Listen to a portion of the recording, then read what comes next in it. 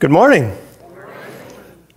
If you are new here among us, my function here at C3 Church is lead pastor. My title is Gene. If you've been here for a while, you know what I'm getting at. So this is one for you husbands and wives, you married couples out there. Have you ever had a disagreement with your spouse? If we're being honest, maybe an argument where you thought that you were completely right, that the facts were indeed on your side. You had all the facts until you're listening, maybe, to your spouse's arguments. Slowly but surely, you realize that you're not right. Maybe even wrong, if we can go that far. But instead of saying, I'm sorry, I was wrong, have you ever doubled down? Do we double down when we know we're wrong? I've always said about marriage, you can be right or you can be happy. It's your choice. The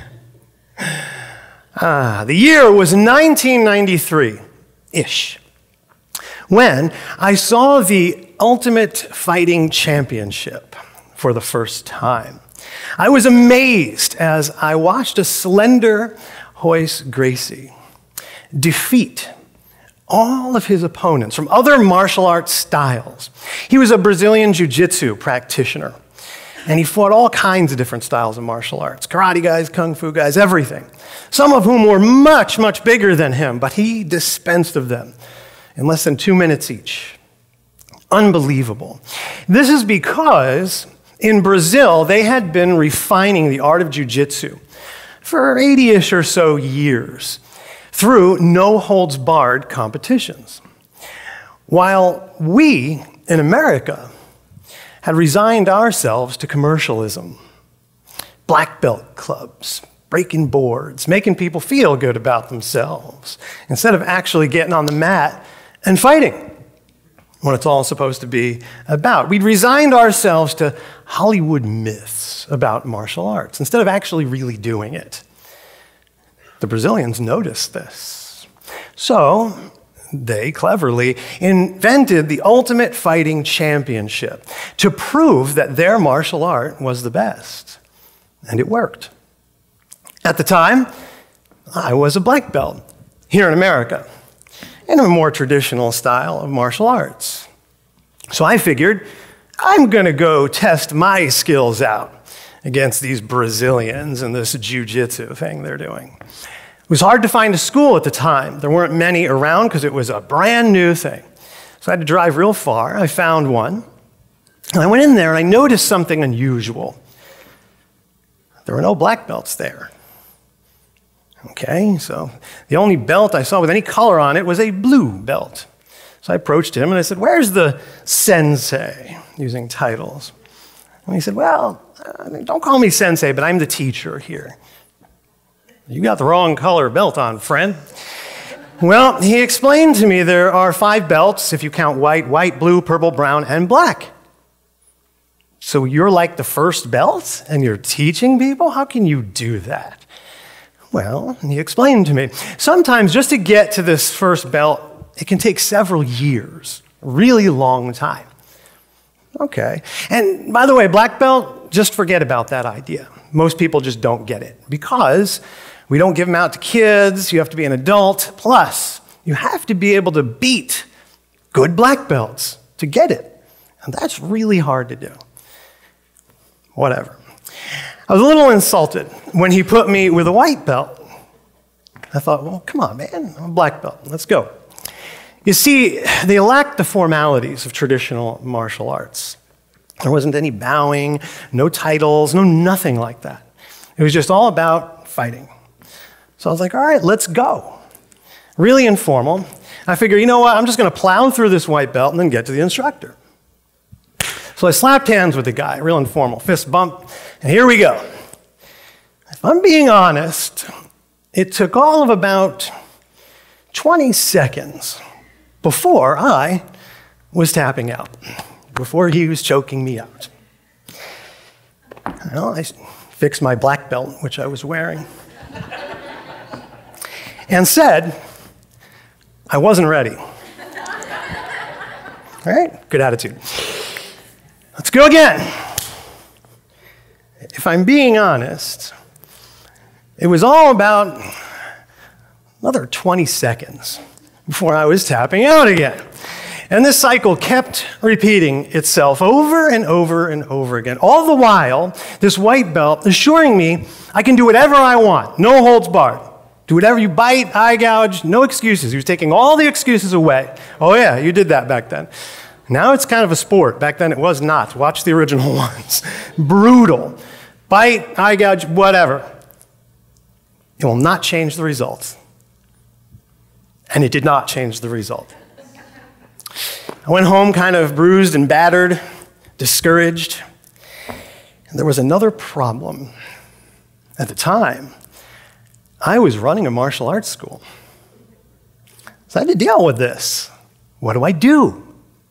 Well, at first, I thought, well, let's implement some of their techniques. And that kind of didn't work because there's a system to everything. You have to apply to the system, basically. Easy way of putting it. So it didn't really work. Plus, people were getting confused. They would come in and they were like, are you a black belt in Brazilian Jiu-Jitsu? What are you doing here? So it wasn't honest. So I had a choice. I could double down. Insist that I was right, even though I knew I was wrong.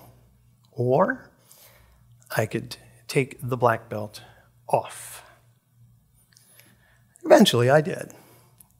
I had to start from the beginning. And today, we are going to start from the beginning of our Bibles, where we'll be taking a look at what we too might not have known about the rest of the story. Now, quick note for everyone. If you didn't see last week's message, if you're new, or you had something else to do, whatever, go back and watch it. I would also recommend watching Bible study. There's a lot in there. We covered a lot in Bible study. I had a sore throat from it.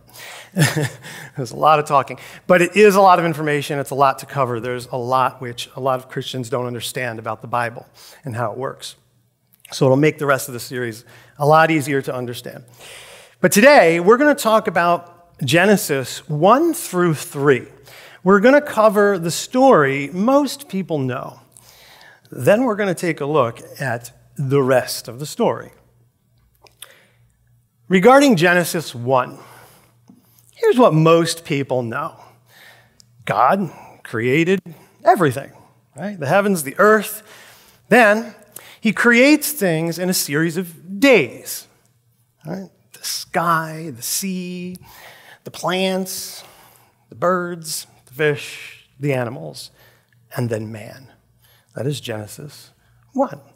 Maybe you know he rests when we get to 2, but let's not get ahead of ourselves. Now, here's something interesting. Many Christians think that the Holy Spirit arrived on Pentecost in the New Testament. But what if I told you that he's in the second verse of the Bible? Genesis 1:1. In the beginning, God created the heavens and the earth. The earth was formless and empty, or void, and darkness covered the deep waters. And the Spirit of God was hovering over the surface of the waters. You might not know that the Trinity appears in the very first chapter of the Bible. You can see God the Father and God the Spirit here in the first 2 lines of Genesis. Then, when we look at the full counsel of God's Word, we see the Son from the beginning. Genesis 1:3, then God said, "Let there be light." And there was light before the Son, S-U-N. We have to use the New Testament as a commentary on the Old Testament. It helps interpret it for us. So in John, it tells us what happened in the beginning. In the beginning, the Word, that is Jesus, already existed. The Word was with God, and the Word was God. He existed in the beginning with God. God created everything through him, and nothing was created except through him. The Word gave life to everything that was created, and his life brought light to everyone. The light shines in the darkness, and the darkness can never extinguish it. In the Genesis narrative, God refers to himself in the plural as us. Genesis 1:26, then God said, "Let us make human beings in our image to be like us." On Genesis 1, we arrive at the very first divisive issue in the Christian community. The Genesis 1 account describes God creating everything in a series of days. Light and dark, day 1. Sea and sky, day 2. Plants, fertile earth, day 3. Sun and moon, day 4. Fish and birds, day 5. Then animals, day 6. Finally, us, mankind, or man. Here we arrive at a subject that perhaps many Christians are stuck on, which may be hindering them from getting the point of the story. They will divide over whether it is literal or not. Here's what Haley's Bible Handbook says. Whether the 7 days were days of 24 hours or long successive periods, we do not know. The word day has variable meanings. In 1:5, it is used as a term for light. In 1:8 and 1:13, it seems to mean a day of 24 hours. In 1:14 and 1:16, are you guys checking this stuff? It seems to refer to a 12-hour day. In 2:4, it seems to cover the whole period of creation. In passages such as Joel 3:18, Acts 2:20, and John 16:23, that day seems to mean the whole Christian era. In passages such as 2 Timothy 1:12, the expression seems to refer to an era beyond the Lord's second coming. And in Psalm 94 and 2 Peter 3:8, with the Lord, a day is like 1,000 years, and 1,000 years is like one day. We do this in English too. I say back in the day, or we say today, meaning this day. Same thing. Now, each viewpoint has its points, its merits. Fine. But it's not good to argue or fight over it. This is not gospel. And we must remain open-minded about that which cannot really be understood. So here's what should be obvious and why Those who think these are literal days should remain open-minded. Genesis 1 is the story most Christians know. Genesis 2 gives us the rest of the story, or the other story if we're reading very carefully. It gives us a different order of creation. In chapter 1, as I told you, man is created last on the sixth day. In chapter 2, man is created first-ish. Genesis 2:4. This is the account of the creation of the heavens and the earth. When the Lord God made the earth and the heavens, neither wild plants nor grains were growing on the earth, for the Lord God had not yet sent rain to water the earth, and there were no people to cultivate the soil. Instead, springs came up from the ground and watered all the land. Then the Lord God formed the man from the dust of the ground. He breathed breath of life into the man's nostrils, and the man became a living person. It specifically says there were no wild plants yet, and man was created before them, which is different than the first account. So when we see things that are different from one another, we have to explore other options. It is important to be open-minded and kind to others who hold different beliefs about this, because this is not a science book. It doesn't give us all the measurements for the earth, like it does for other things, like the ark or the tabernacle, for example. The exact procedure about those things can be known, but creation cannot. In a few weeks, we're going to go over Job.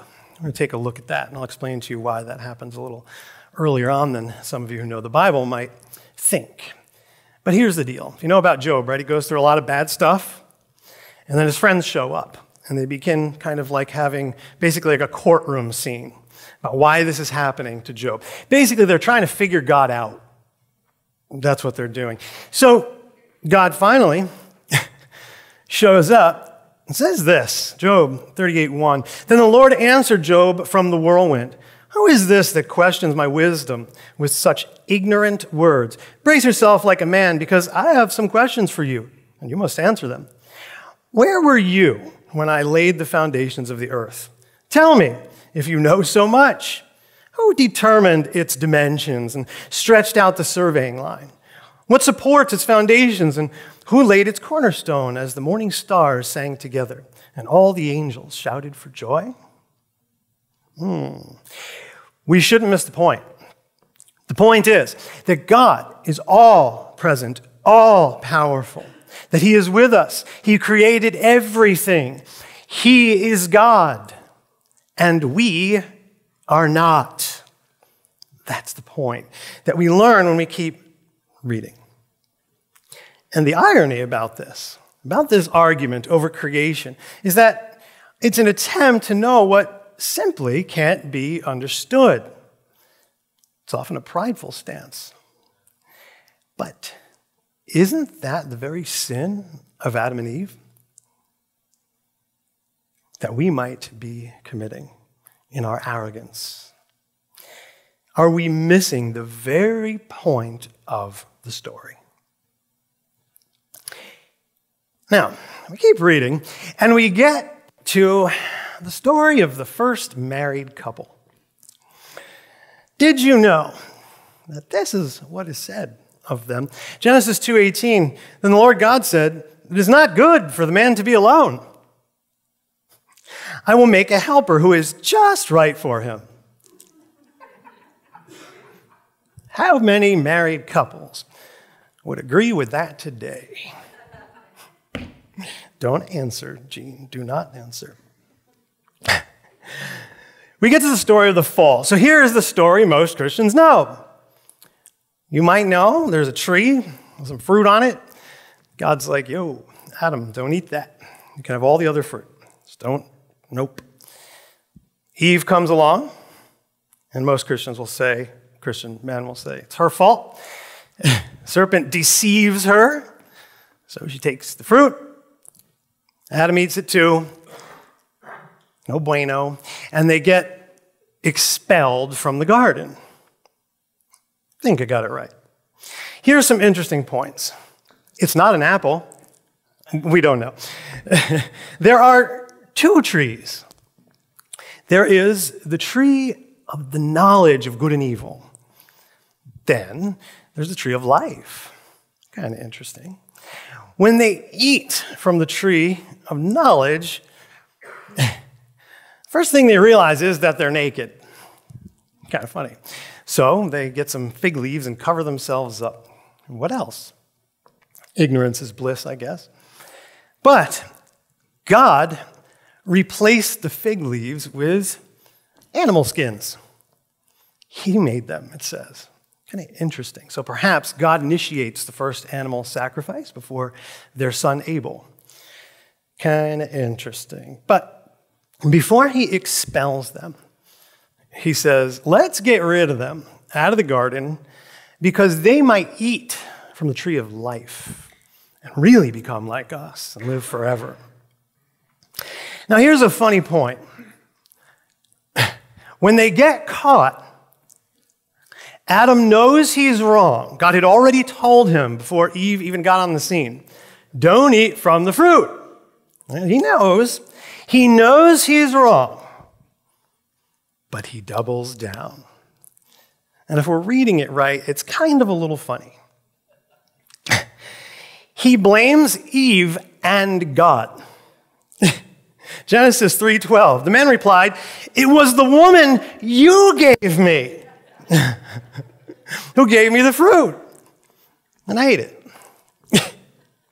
Men have been doubling down from the very beginning. The real issue here is pride. When he did it, when we do it, it was a lack of humility that caused them to think they could achieve equality with God. Serpent says this. Genesis 3:5. God knows that your eyes will be opened as soon as you eat it, and that you will be like God, knowing both good and evil. They wanted to be God, so they tried to rob that equality from him. Do we do that today? Do we think we know everything or claim to know everything? Do some Christians do this about the creation account? I know exactly how God created the whole universe. Okay. Do we need to listen to what God told Job regarding that? In what ways do we try to play God? It is the sin of pride, control, and lack of humility that leads us to attempt robbery from God. But now we have Christ. Romans 5, starting at verse 12. When Adam sinned, sin entered the world. Adam's sin brought death, so death spread to everyone, for everyone sinned. Yes, people sinned even before the law was given, but it was not counted as sin because there was not yet any law to break. Still, everyone died. From the time of Adam to the time of Moses, even those who did not disobey an explicit commandment of God as Adam did. Now, Adam is a symbol, a representation of Christ, who was yet to come. But there's a great difference between Adam's sin and God's gracious gift. For the sin of this one man, Adam, brought death to many. But even greater is God's wonderful grace and his gift of forgiveness to many through this other man, Jesus Christ. And the result of God's gracious gift is very different from the result of that one man's sin. For Adam's sin led to condemnation, but God's free gift leads to our being made right with God, even though we are guilty of many sins. For the sin of this one man, Adam, caused death to rule over many. But even greater is God's wonderful grace and his gift of righteousness. For all who receive it will live in triumph over sin and death through this one man, Jesus Christ. Yes, Adam's one sin brings condemnation for everyone, but Christ's one act of righteousness brings a right relationship with God and new life for everyone. Because one person disobeyed God, many became sinners. But because one other person, Jesus, obeyed God, many will be made righteous. That is beautiful. And so is this. What you're looking at there is the Lord of the Rings edition of Scrabble. That's what that is. About like that. Last week we talked about the Greek. Well, reminder, the Bible of the early church was all in Greek, even the Old Testament. That surprises some people, but think about it. The New Testament is being written in Greek, so they're reading a Greek Old Testament.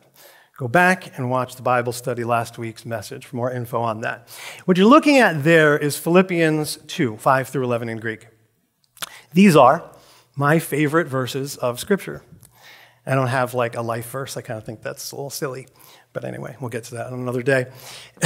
These are my favorite verses. I don't have just one. This is a gospel poem called the Carmen Christi in the early church. You got to have a pretty good Bible to figure some of this stuff out, because a lot of times it will bracket it. It'll formulate these things so that you know it's kind of like a hymn or a poem. And that's what this is. Sometimes Paul will say things like, this is a trustworthy saying. That's a clue right there. So this tells us about the nature of Jesus Christ as God and what he did. Very, very important early biblical truths, probably sung in the early church. And it's not quite the same in Greek as it is in English. Remember the Christopher Columbus rhyme. We tried that out in Bible study. I had Alicia there who can speak both English and Spanish. And I said, translate this for me. In 1492, Christopher Columbus sailed the ocean blue. So she did it, and something was noted. Dos and azul don't rhyme. Right? Like two and blue do. So, what did she get right? She got the basic facts completely right. Totally right. That Christopher Columbus, in 1492, sailed the ocean blue. Yeah, she got that. It was the same in Spanish, the basic ideas. But it was missing the rhyme, kind of the point of why you do it. So you'll get the facts, but not the rhyme. Now, there are also rhymes and word plays in the Bible that get lost in translation. This is how it is in Greek sometimes. For example, a lot of people are surprised to find out that the Lord's Prayer we say all the time, it actually has a little rhyme and pattern to it. It's kind of cool. We get the facts right when we say it, and that's what's important, but you miss the poetry of it. That pattern in poetry and some of the beauty of Scripture gets lost in translation quite often. Same thing with John 1. It has a kind of pattern. It's poetry. It has a rhythm to it. You get it a little bit in English, but it gets lost. Gets the point across, but it's not the same. So I want to reassure you, don't expect you all to learn Greek. And that most widely accepted, generally accepted English Bible translations get the facts right. You're okay. You're getting the gospel facts. But like the 1492 thing, you're missing some of the beauty of Scripture. So I want to share that with you. The more Greek that I learn, the less snobbish and snooty I get about English translations. A lot of people are surprised. They're like, whoa, you know, some Greek? Why do you use an NLT on Sunday mornings, right? So we used to get snooty about that as early pastors before you learn Greek. Well, you learn things about translating, and you learn that you're forced at a certain point in even the most literal translations to paraphrase. And so I want to use a translation that everybody can understand, no matter what your reading level is. I want you to learn this stuff. So it's important to remember. So in this passage of Philippians, which I'm going to translate for you, the words have a very deep and rich meaning. And I want to share it with you. There's a connection here. You'll see where I'm going that isn't so obvious in English.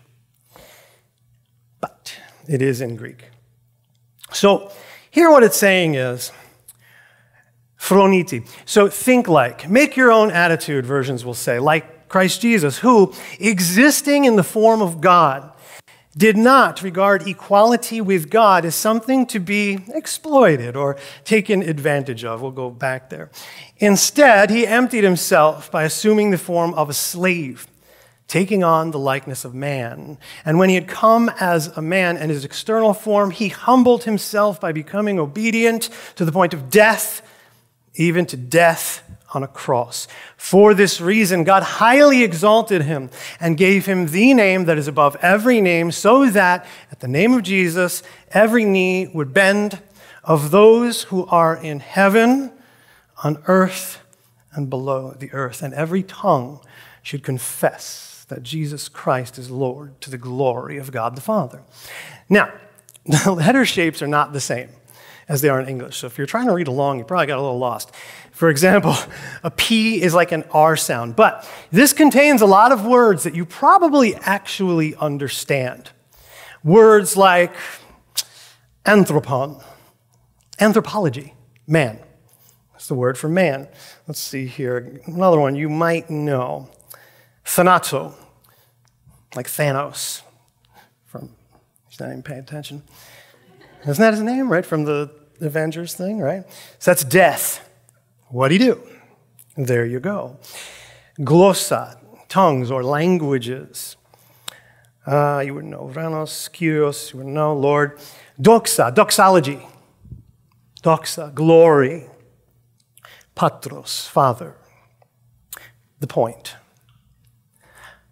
Obedience. Unlike Adam, who robbed from God, Jesus humbled himself in obedience, unlike Adam and Eve. You see the contrast here. There's more.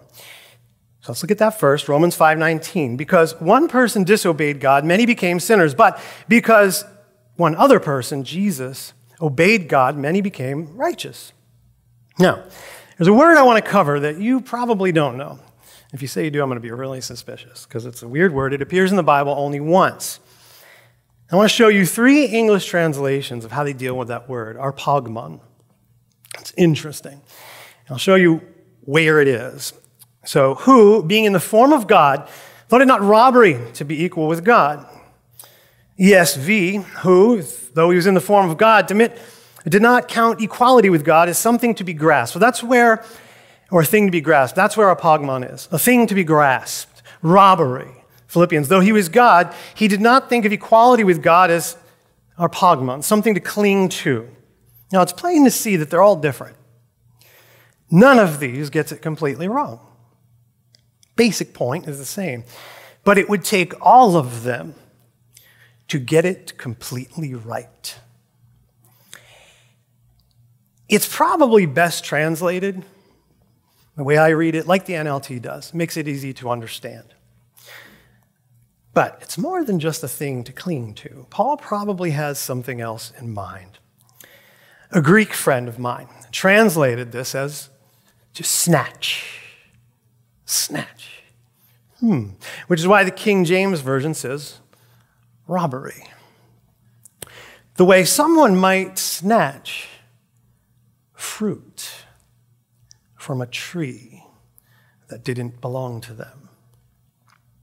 It's really a combination. And when you look at the Greek along with the full counsel of God's word, that is Philippians 2, Romans 5, Genesis 3, you get a richness, a depth in the text that paints a beautiful picture of a stunning reversal of the fall of man. A reversal of Adam and Eve's sin of snatching from God, to be like God. Jesus did not take advantage of his equality with God like Adam and Eve tried to, took advantage, robbed from God, to become like God.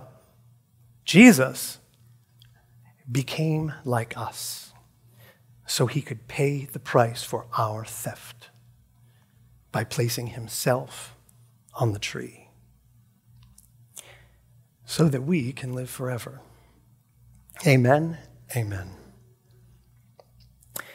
Adam lacked the humility of Christ. He lacked the obedience of Christ. He blamed God and Eve. He doubled down in his error.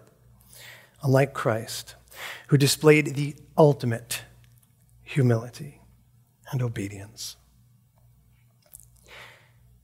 The black belt thing prepared me for what would happen to me in ministry later.